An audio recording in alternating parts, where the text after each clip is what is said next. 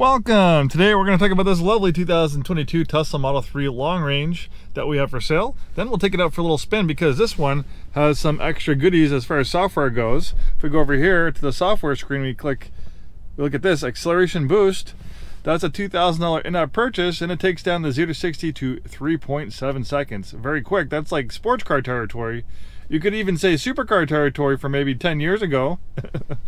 Yeah, it's pretty amazing how fast this thing is, and it's electric power, so there's no, it's instantaneous thrust, unlike any other gas car. So we'll take it for a spin. So yeah, basically, it gets a software update and it unleashes more power. Someone actually did test. They had a Model Y, which is pretty much the same electric motors and battery as a Model 3. So I'm sure the same applies.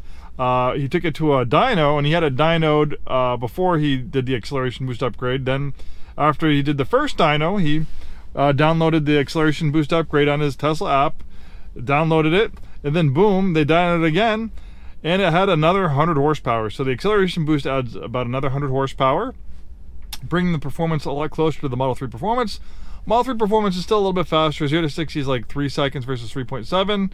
It has more. The Model 3 performance has more top-end power, higher top speed, and the newer ones have sport suspension, a more aggressive wheel and tire package, and bigger brakes and things like that. So it's not everything that the Model 3 performance has, but if you're not going to go on track days, you're not going to cook the brakes, you just want some extra acceleration, this acceleration boost upgrade is a nice feature, and it's a $2,000 software upgrade, which will go to you when we transfer this over to you.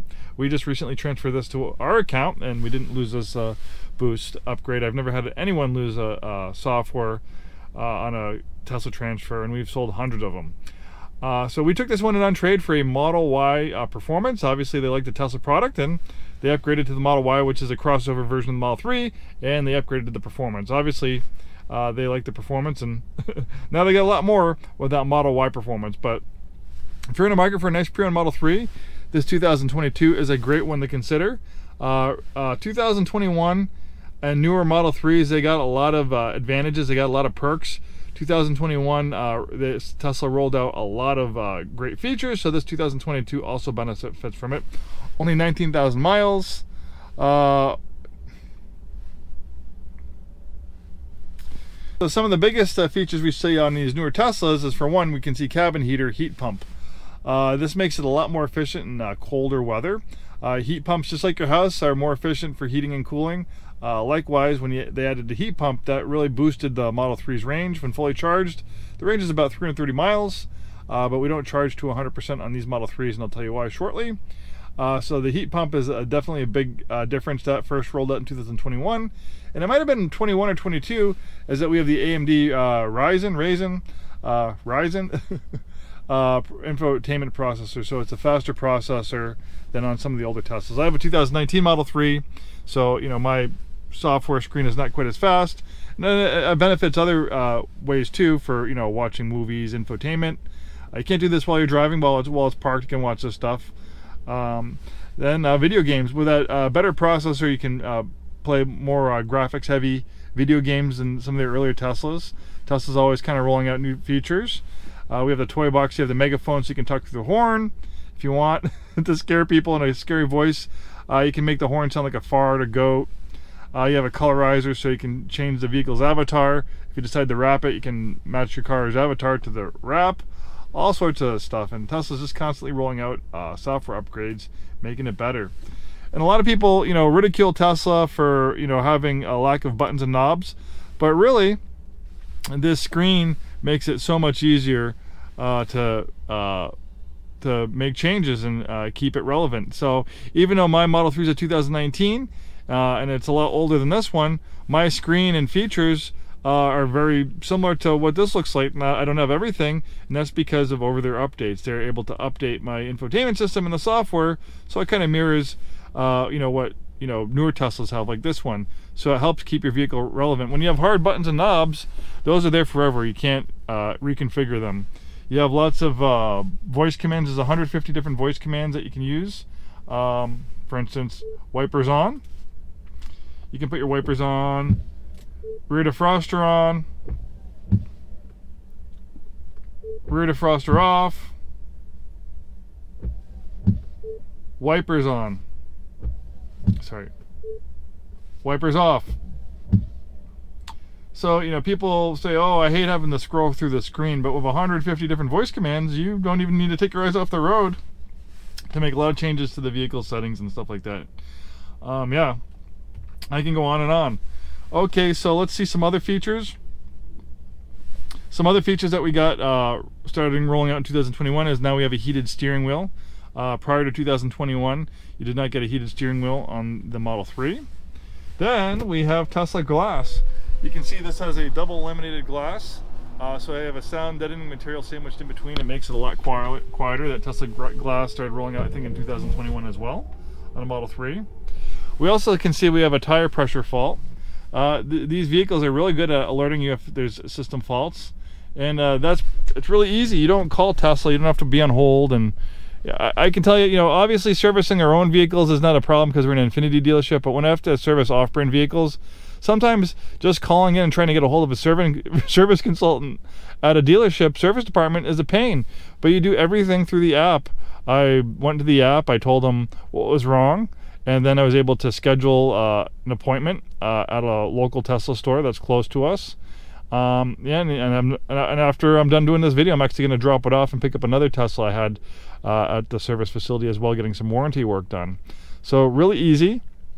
Service and drop up is really easy as well. You can message the service consultants. You can take pictures and stuff. Really quite amazing. And they also have mobile service. So for some services like, you know, changing cabin filters, wiper blades, small things like that. Maybe if you have a damaged tail light or a headlight that has water or condensation, they have mobile service people that can come to your work or your home and perform that service. So really quite amazing stuff. Really nice color combination in graphite gray on black leather. So this is all-wheel drive. You have a motor in the front, motor in the back, making it all-wheel drive. It's also like having two engines, making it really fast. So I can go 0 to 60 in 3.7 seconds. Since there's no engine up here, you have a frunk, more storage. It's also a safety feature. You have a cripple zone about 60% larger than a gas car. You have all this space here to absorb crash energy. In fact, when the NHTSA first crash tested the Model 3 as the highest rated vehicle they've ever tested, by pretty much every metric, when the NHTSA first tested the Model 3, it's the safest vehicle they tested, the lowest probability of injury for a major vehicle accident. Quite amazing stuff. Nice, beautiful interior, very clean.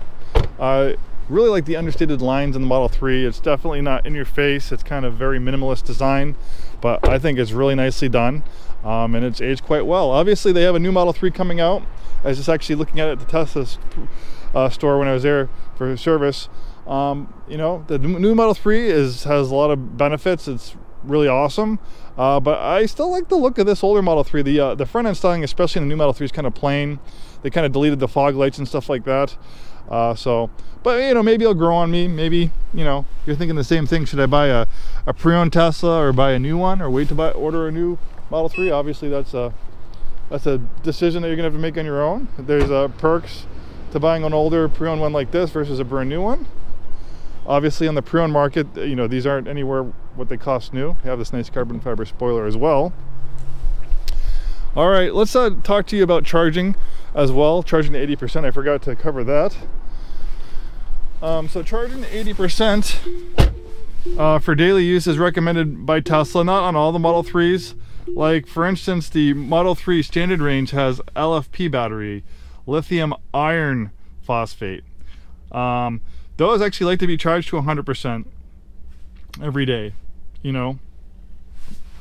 Those like to be charged to 100%. Which allows you to take more, you know, better advantage of your fully charged range. But there are trade-offs. The LFP batteries, they weigh more than lithium-ion batteries, so they add weight to the vehicle. So generally, the Tesla puts them in their lower tier vehicles, like the entry-level vehicles. The performance-oriented vehicles, like the Plaids and the Performances, they have lithium-ion batteries, which this one also has. Lithium-ion batteries are more energy-dense. They can release more electricity quicker for better performance. But they generally cost more, so there is a trade-off. So this has lithium-ion batteries, but the thing with lithium-ion batteries, they don't like to be charged to 100% every day. It's not good for them. So to get the maximum range out of your Tesla, You have the slider right here. You also have it on the app. That's perfectly fine to charge it to 100% for, you know, occasional road trips and stuff like that. That's perfectly fine. But for daily use, charge it to 80% for the happy life of your lithium-ion batteries. These Model 3s have proven to be very robust. You know, we have a 2012 Model S, the first, you know, full deal Tesla. That only has about like 66,000 miles, not a lot of miles on it, but you know, the batteries are holding up really good. The whole vehicle is holding up very well. Very good for their first shot at making a ground up vehicle on their own. We've had a Model 3 with 125,000 miles still working great. There's Teslas out there with 300,000 miles. You know, there's a Tesla High Mileage Club on Facebook. There's actually one Model S that has over 1 million miles. That's had several battery packs replaced, but it's still averaging a battery pack about every 300,000 miles, which is pretty good. If you could get 300,000 miles out of this vehicle, you're doing really well. You have the amazing Tesla app too, which you can use to access your vehicle. You can pull up live cameras. You can preheat your vehicle. For instance, you know, in the morning, if you want to heat up your vehicle or cool it off, you can put on the heated seats. You can set the climate control. You can defrost it. All sorts of cool stuff you can do with this app. Then for a warranty, you have a lot of warranty in the vehicle as well. You know, a lot of people worry about how long the batteries are going to last. Well, the batteries in Teslas and a lot of EVs have proven to be very robust, many lasting many hundreds of thousands of miles, but they can prematurely go bad, just like an engine in your car. But like an engine in your car, it's really designed to last the whole life of the vehicle, not to be replaced. But again, things can go sideways. Things can, you know, you can have things go prematurely bad like an engine, and that can happen with batteries, even though it's a little bit more rare. But worry not, you have a lot of warranty on your batteries and your drive units or your electric motors. Like you can look at in this vehicle, we still have a lot of bumper-to-bumper warranty up till June 7th, 2026 or 50,000 miles. That's a bumper-to-bumper. And Tesla's pretty liberal about covering things. They even will cover a dead battery, like a dead low-voltage battery, where a lot of other car manufacturers, they won't. They'll make you pay for it. So, you know, I applaud Tesla on that, nickel and diming you and being pretty liberal about warranty coverage. Then the battery limited warranty, June 17th, 2030 or 120,000 miles. Right now it's 2024, so you might not even own this vehicle anymore by the time the warranty is up on the battery. So that kind of gives you some peace of mind. So yeah, you know, nothing to worry about there for quite a while in the batteries, and just for most other repairs as well. All right, let's get behind the wheel and take it for a spin and see how this thing accelerates for the acceleration boost upgrade, and then we'll take it to the Tesla service department. I got to drop this one off and pick up another Tesla. All right, we're taking this 2022 Model 3 Long Range all-wheel drive with the acceleration boost upgrade out for a spin. One of my favorite features about the Tesla is the autopilot. It's mainly designed to be used on highways, but you can use it on roads like this, unlike other ADAS systems. Uh-oh, we got the rainbow road on it. That's a setting in the system. You can shut that on or off if it's annoying. I think it's kind of cool. So it's traffic aware cruise control, which allows the vehicle to brake and accelerate in its own lane, but there are limitations. For example, it's not going to stop for stop signs, so I have to hit the brakes here to stop it. It will stop for vehicles in front of you, so if you're in stop and go traffic and there's a vehicle stopping in front of you, you can get a lot of mileage out of it. It's not full self-driving, but it really works, especially in stop and go traffic, and on the highway, long highway trips, it's a godsend. So I got a little straightaway up here. I'm going to mash the throttle once I get pointed straight and see how this thing accelerates with the acceleration boost upgrade. All right, looks like most of these people are making right turns, and here we go. Woo! Whoa!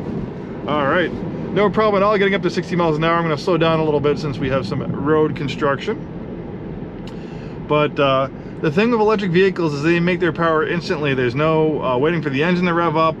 There's no transmission to shift. It just has one gear. So you have instantaneous throttle response. And roll-on acceleration is quite amazing too. For instance, if I had a gas car right now and I went to mash the throttle, there'd be a momentary hesitation while the engine downshifts.